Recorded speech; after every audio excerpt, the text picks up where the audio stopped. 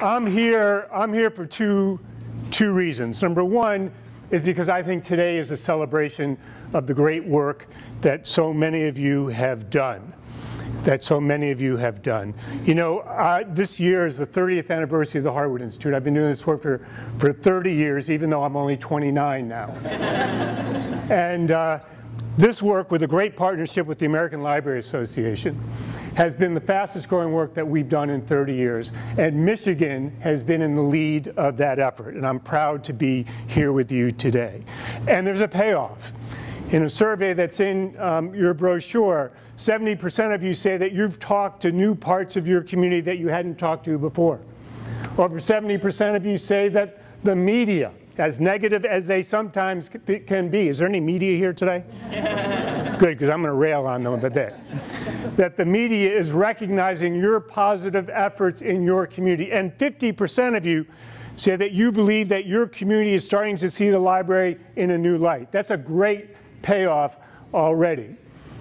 And so, number one, I'm here to help celebrate with you and to salute your great efforts and to say how fantastic they are and how proud I am that we had the opportunity to partner with you in this work.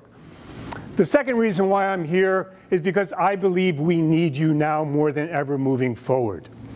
That I believe that amid our celebration, we need your efforts to go larger, to spread deeper, to go higher than ever before for this fundamental reason. I think in our country today, we face a fundamental choice that we need libraries for. We can either stay on the path of division and acrimony that our country is now rooted in and can't seem to escape, or we can choose a path that discovers what we share in common in our communities and begin to build upon it. And we need libraries. Yes, libraries to help us move forward, to discover what we share in common, and to actively build upon it. You with me? Yeah. And I think this is more important than ever before. I think we live in confusing and troubling times today. I was in Grand Rapids last night talking to a dozen or more citizens, a cross-section of folks from across Grand Rapids, Lowell, and surrounding communities. And they told me that our humanity is at risk right now in our country. When I asked them what's going on and asked them for a single word to describe it, the words they came up with were disarray, discord, dysfunction. People said that they're scared and in survival mode. People said, regardless of who you voted for in the last presidential election, that before the election, people were people. And now we can't seem to find one another in our communities and in this country anymore.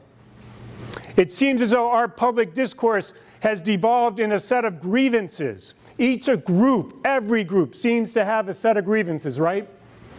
And when you listen to those grievances, so many of them sound legitimate and real that people care about. Except the louder our debates about these grievances become, the more we seem to just talk past one another and make no progress on them.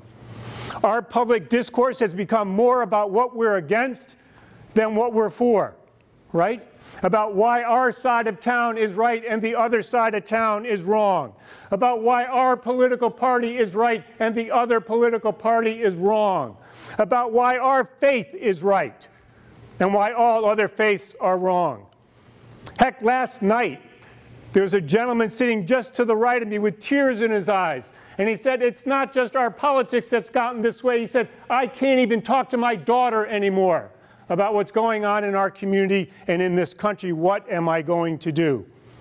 We have too many political leaders who are more concerned about their own personal agenda than our public agenda.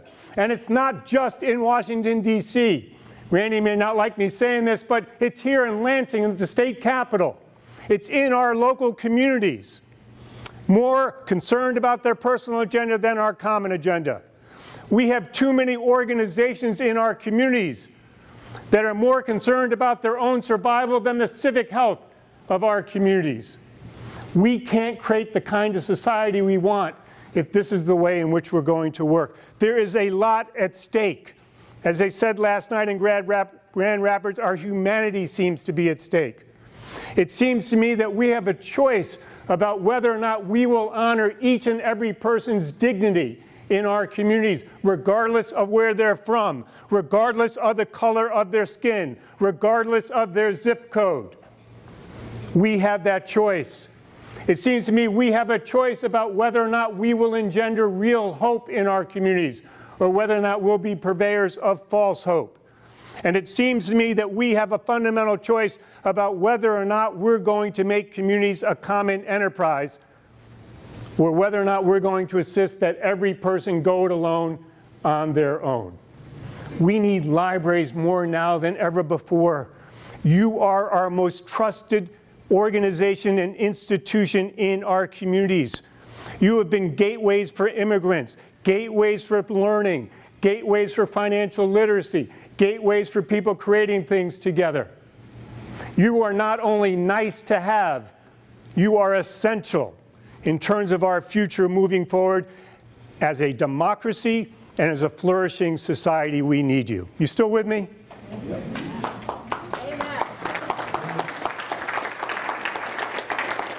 So what I want to talk about are three things that you probably already heard folks from the Institute talk about.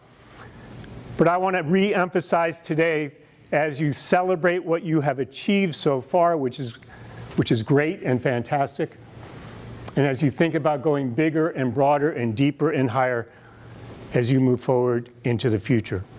But before I mention these three things, I just want to touch on something that Randy Dykhuis mentioned a few minutes earlier. It seems to me that we, each of us in this room, have a choice about what direction we're going to face in our work. And as many of you know, I believe that we need to turn outward toward our communities.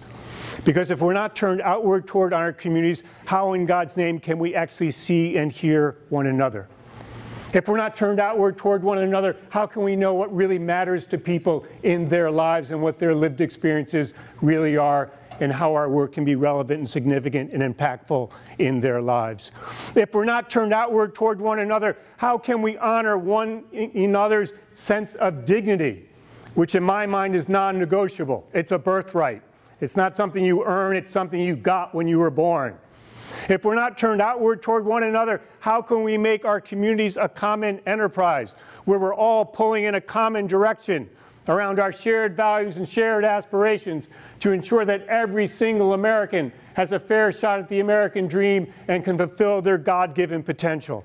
We cannot do it if we're turned inward. We must be turned outward toward one another. And so as we turn outward, there are three basic things I think we need to focus on. Now, I could have come here and given a really sophisticated talk about all the complex and complicated things I think need to happen. And it might have sounded good, and I might have felt important, but it wouldn't have been worth a hill of beans.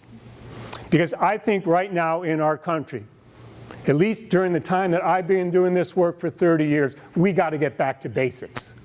We've got to get back to basics if we're going to restore our dignity, restore a sense of hope, and make community a common enterprise. So three basic things. Number one, we've got to focus on what we share together. On what we share together. You know, so many times, and what this means is we literally have to change the conversation, the public conversation in our communities. Too often we focus on what's wrong in our communities and the problems, and you know what happens there. We end up in this kind of cul-de-sac, right, where we're all sort of turned inward toward one another, firing at one another, trying to figure out who we can cast aspersions at, who we can affix blame to for not solving these problems, and before you know it, it degenerates into yet another toxic discussion. And when we don't do that, we do these fancy visioning exercises. You ever done those? You know, with the little yellow dots and all that stuff. But those visioning exercises are pie-in-the-sky visions that tend to go nowhere. We publish these 4-color brochures. We create all these task forces, and nothing ever seems to happen. Americans don't want pie-in-the-sky visions. They want to help move their lives forward about things that matter to them, that things that keep single moms with 2 kids awake at night, where she's worrying about what's going to happen to her kids the next morning, not some pie-in-the-sky notion about 2050, right? And so I think we've got to focus our community's conversation on our shared aspirations. Now, so many of you have already started this, but I can't underscore enough that you're not done yet, that we need to do more. We need to go bigger. We've got to go deeper. You know, when people start talking about their shared aspirations, something, it's almost magical, but it's not magic happens, it's human. People start to recognize that they're not alone.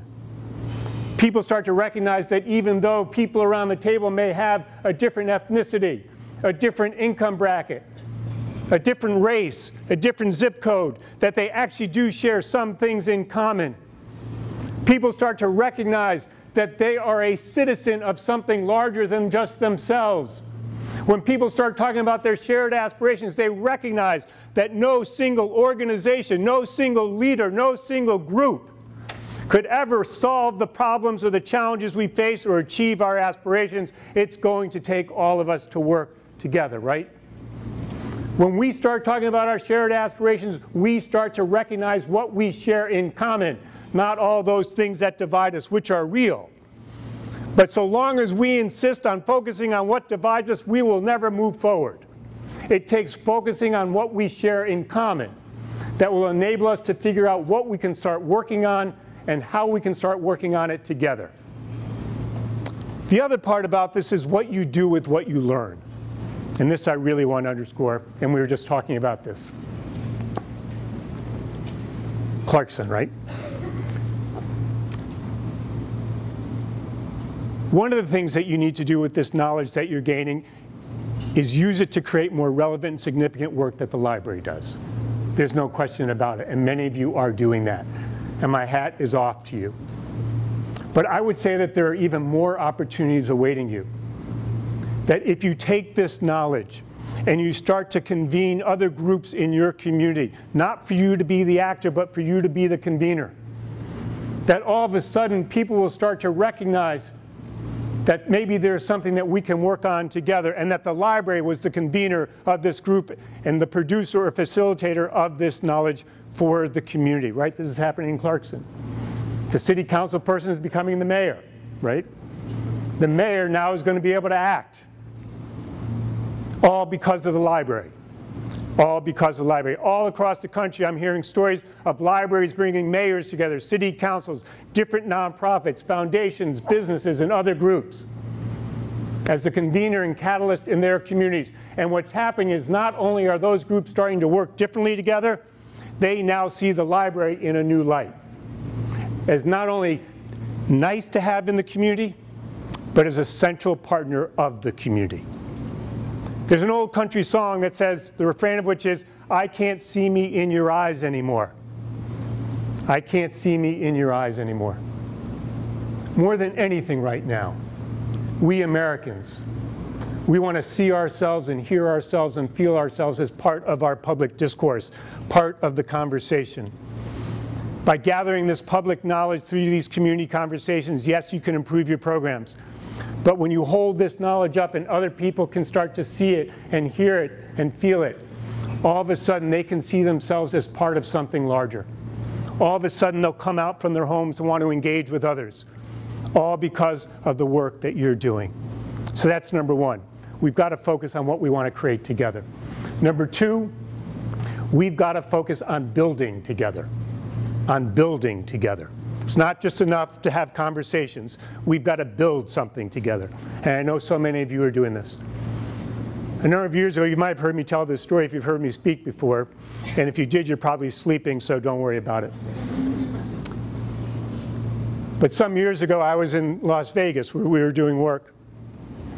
And I was talking to a group of about 15 citizens, much like your community conversations. And after about 90 minutes, I turned to the group and said, so what do you think should happen? What do you think should happen? They told me all about their aspirations and challenges around education, around homelessness, about water crises that they faced. I'll never forget this. There was a gentleman with a beard sitting about 4 seats to my left. And he said, you know, Rich, what I'd like to do is I'd like to get the 15 people or so around this table together, and I'd like to go paint a school. I'd like to go paint a school. And I looked at him, And I was kind of incredulous. And I said, paint a school? You mean to tell me we just spent 90 minutes talking about all this stuff, including education, and you want to go paint a school? And he paused and he looked right back down the table at me, shot me one of these looks. And here's what he said to me. He said, Rich, you know, you seem like a nice enough guy. It's not that funny. He said, you dress kind of nice. You're wearing a kind of blue suit and a white shirt. You look okay. He said, but here's the thing. You don't listen real good. He said, so let me tell you again why I want to get these 15 people to paint the school. He said, I want to get these 15 people to agree to come out from their homes back into the public square. He said, I want to get these 15 people to paint the school with me so that when they come out from their homes into the public square, that we can set a goal together to paint a school. He said, when I get these 15 people together and they come out from their homes into the public square and we set a goal to paint the school, that we can set off on a path and start to succeed.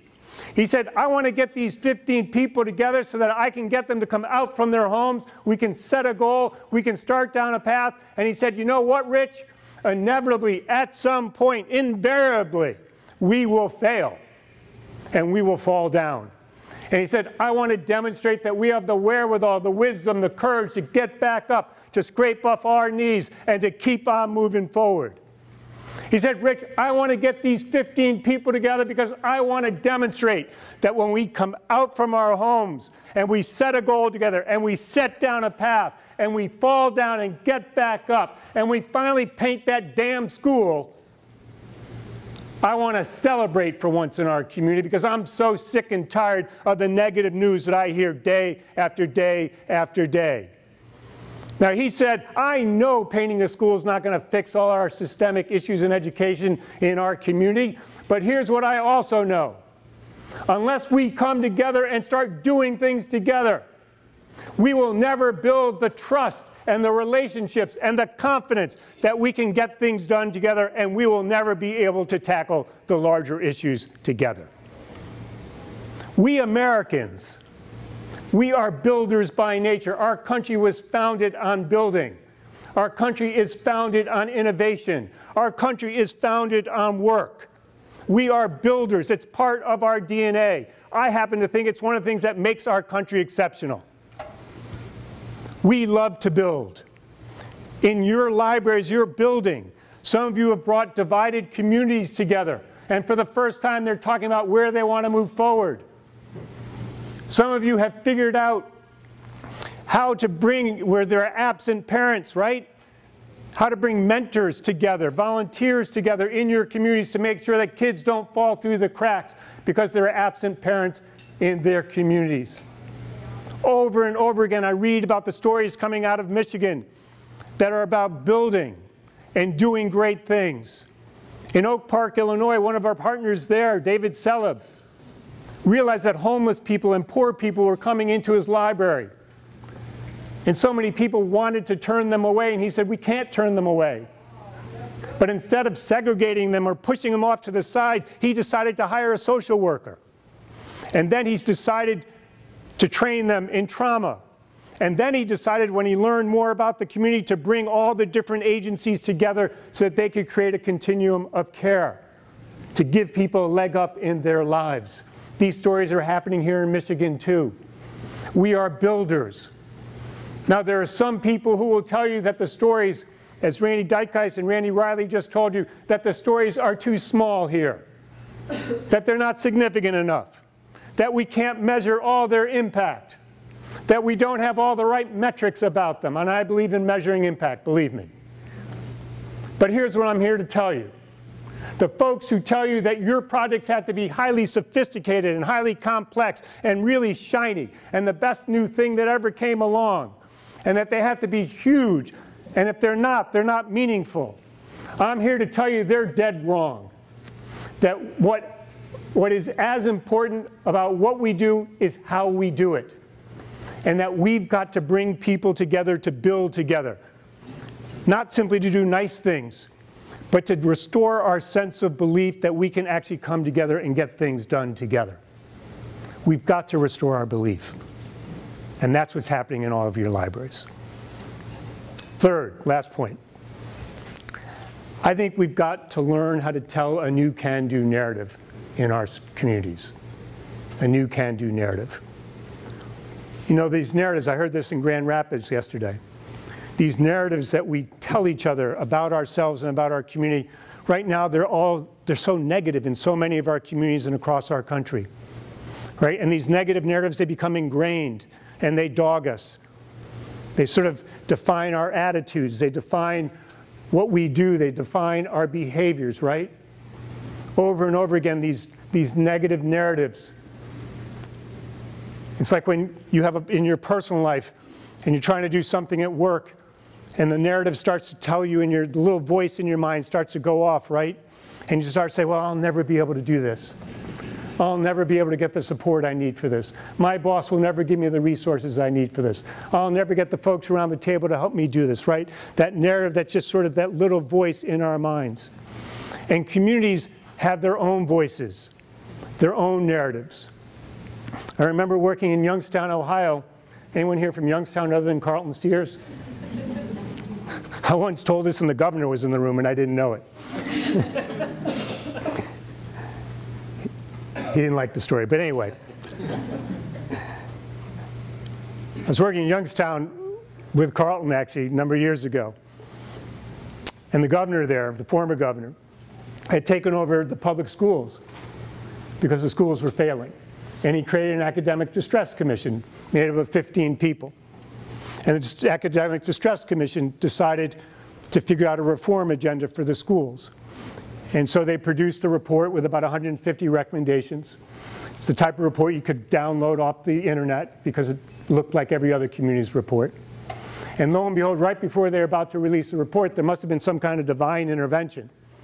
Because I got a phone call from a foundation president in Youngstown who said, well, we're about to release this academic distress commission reform report, but we've never talked to anyone in the community about education. And you laugh, but you know that this happens in all of communities, right?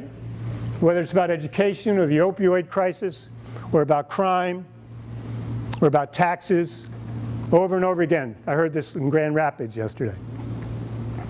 And so the foundation president said, would the Institute come help engage the community about what they want for their schools and higher expectations for their kids? And I said, sure, but only under two conditions. Number one, we get to choose who we talk to. And number two, we get to decide on the questions we're going to ask. And so they said yes to both. And so I just want to tell you a little bit about what we found when we talked to people. And as I do, think about your own community. When we talk to adults in Youngstown, teachers, parents, and others, here's what they told us. When we see kids in Youngstown walking down the street toward us, we cross to the other side of the street. When we look into the eyes of the kids in Youngstown, we believe that they're up to no good. When we look at the kids in Youngstown, their educational potential, we believe that they don't have the potential to learn and to succeed. Think about this. Think about this. This was the narrative of the community that's trying to raise expectations for their kids.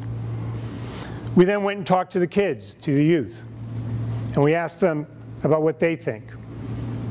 And sometime into that conversation, they turned to us and they said, we know what the adults in this community say about us. We can feel it.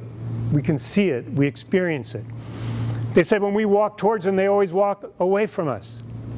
When they look at us, they have this look in their eyes that somehow we're all robbers or crooks or going to be criminals, thrown in jail. When they look at us, they don't believe that we have the potential to learn. So think about it. If you're in a community that has an ingrained negative narrative like this one, why do we expect some kid to wake up early in the morning to get on a school bus to go to a school where no one believes in them, to come home to a neighborhood where parents may not be there, where the neighborhood may not be rooting for them, and we expect them to succeed and we want them to succeed? Now, your narrative in your community may be different, But I've read enough of your narratives to know that in some of your communities, you have divided communities. In some of your communities, you've had economic tough times. I've worked in Flint. I know the narrative there. I've worked in Detroit. I've known the narrative there. Some of your smaller communities may believe that you're going to be left behind as the other parts of our country prosper and move forward, right? And the question is, what do we do? What do we do to change this narrative? It's not hiring a public relations firm and hanging banners from our street signs saying we're back and everything's going to be fine. Instead, I believe we need to learn how to tell a new story about what's happening in our community. And I believe these stories have to be rooted in what I would call civic parables. You know, all parables have like a lesson to them, right? They're usually short and easy to remember. I won't tell you some of my favorite parables now, like the Good Samaritan. But you have your own parables that you're making now. The parables of how your communities are coming together to bring volunteers together to mentor kids. The parables of how you've created new programs to ensure that every child in your community can read. The parables of how you're bringing different groups together to ensure your economic future. We need to learn how to tell these stories, and we can't just tell that it happened. We need to tell how it happened. Like the story in Vegas, we need to tell the story of a group of people that decided to start moving forward to make a difference, about how they set a goal, about how they started to move forward, about how they fell down and got back up, and about how they achieved something, but that it didn't solve every problem of our community, but that it gives us some ray of hope about the future. There are libraries in Michigan that are creating maker spaces right now, right? Where people, adults and children, are coming in to create things together and innovate together. We need to tell the story of making that space and of what gets created in that space and what happens as those things get created. But here's the thing. We can't just tell the story once or twice. We need to tell it over and over and over again. The folks in Grand Rapids kept telling me they are swimming in negative news from the media. We have to be a counterforce to that negative news in our local communities.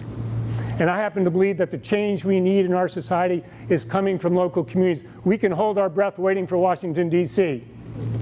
But as you know, it's not going to happen. And we could even hold our breath for Lansing. And I will say at least it ain't going to happen. It's going to happen by our local communities doing it. So here's the thing. As we tell these stories, I need for you to think of yourselves as agents of hope. In fact, I hereby deputize each and every one of you as agents of hope.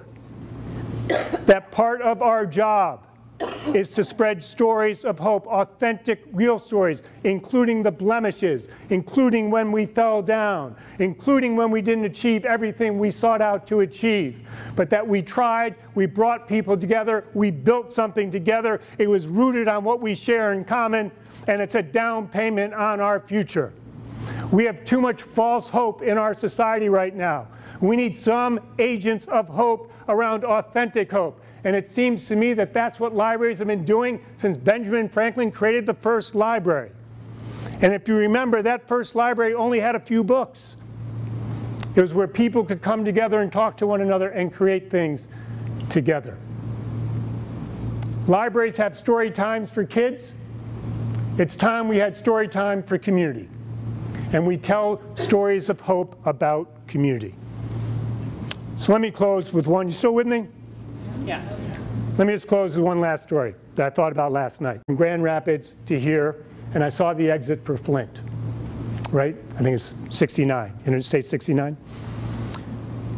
And I'd worked with Flint for a long time in the 90s. And there was a time early in our work, much like you, we did a lot of community conversations across the community. And we decided to bring all the folks who had participated in those conversations into one room, just like this. Something that you might consider doing if you haven't done this. And we invited all of them. And it was a January in Michigan. And you know what it can be like in January in Michigan, right? This is before climate change really took hold, right?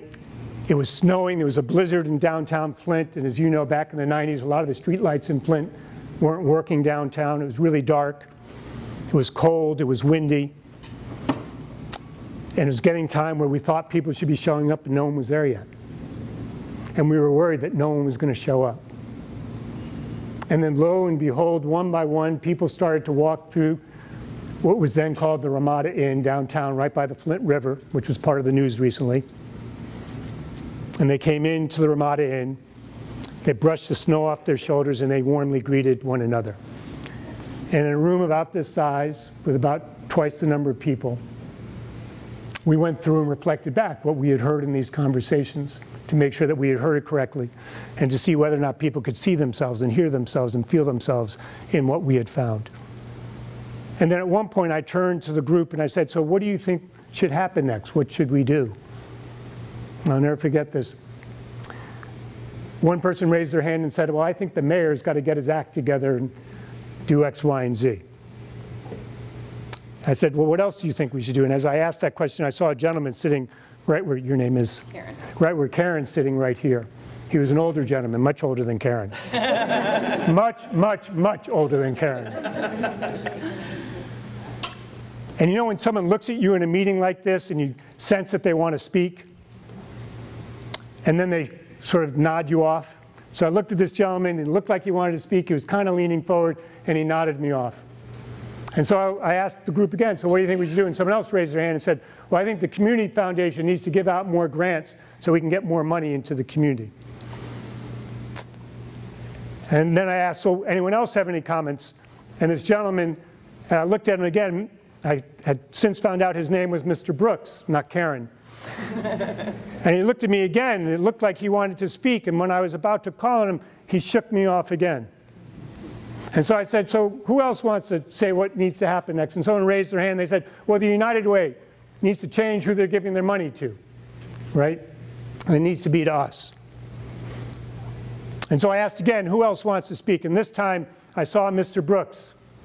He was leaning into his chair. And I looked at him. And this time, instead of nodding me off, he gave me a nod yes. Mr. Brooks was this older gentleman. And like a lot of us who are getting older, he decided to stand up, and as he stood up, he grabbed hold of the table with two hands, you know, like some of us older folks here do. And he pulled himself up. And he was all a little bit more than 5 feet tall. And he stood in a room double the size of this. And he looked out across the room. And at first he didn't say anything. And much like in here, you could hear a pin drop.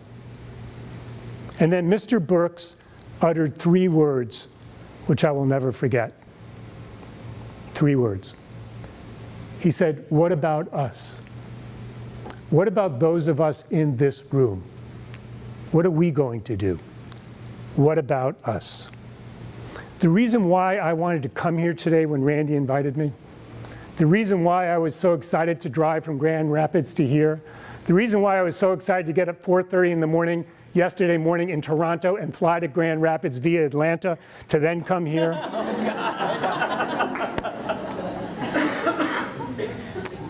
Is because each and every one of you in this room has already answered Mr. Brooks' call. You are Mr. Brooks. What about us? Each of you has already decided to do things. You have decided to improve your communities. You haven't looked to some other group. You haven't looked to some other organization. You haven't looked to some other leader. You've taken it upon yourself and your organization, your library, to do this work. I think we face a fundamental choice in our country right now and in our communities. Will we give in to division and acrimony and polarization and even hate in our society? Or will we decide to choose a different path, a path where we figure out what we share in common and build upon it? You're on the path already to figure out what we share in common and build upon it. And so as you move forward, I celebrate with you on all the good things that you have already achieved. But I urge you to go deeper, bigger, and higher as you move forward, to ensure that you remain turned outward toward your community and you have people in your line of sight, that you focus on shared aspirations and what we seek to create together, that you decide to bring people together, to build together, to demonstrate that we can have our belief that we can actually get things done together, and that you operate in telling stories that ensure that we have a can-do narrative moving forward. I'm so proud to have partnered with you and to support your work and to watch all the good things that come forward. Thanks so much for having me.